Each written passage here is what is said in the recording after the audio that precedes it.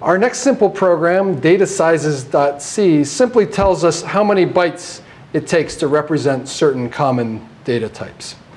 So here I've listed it in my terminal window. You can see the first thing that we do in the main function is define a character A, char A, as well as a pointer to something of type char. So BP is a pointer to char. We defined a short integer C. So short can be something just like long, but now short can use fewer bytes than a standard integer to represent an integer.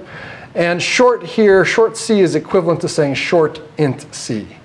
We've also got an integer D. We've got a long integer E, which is equivalent to saying long int E. We've got a floating point F. We've got a double precision floating point G. We've got a long double precision H. And we've got a pointer to something of type long double. After defining all these variables, all we do is print out the size of each of these data types using the standard function sizeof.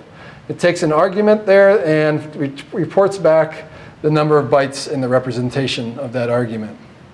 And you can see here that it returns a long integer, and that's why we're using %2LD instead of %2D. If it was just a regular int, it'd be %2D, but since it's a long int, we use %2LD.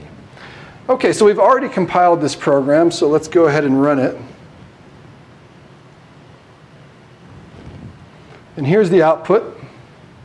We can see that the size of char is 1 byte, as we'd expect.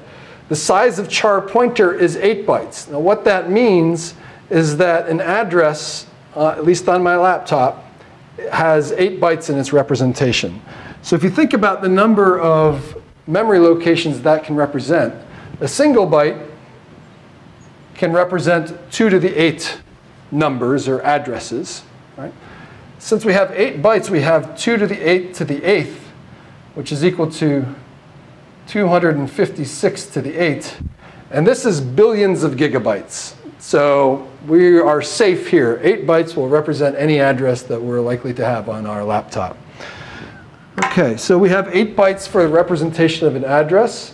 A short int uses 2 bytes instead of the standard 4 bytes. An int uses 4 bytes, as we've seen before. A long int, on my computer anyway, uses 8 bytes. A float uses 4 bytes. A double uses 8 bytes, a double precision floating point. And a long double precision floating point uses 16 bytes. And finally, the long double pointer, a pointer to something of long double, also takes 8 bytes, just as it did for the char pointer, because they're both addresses.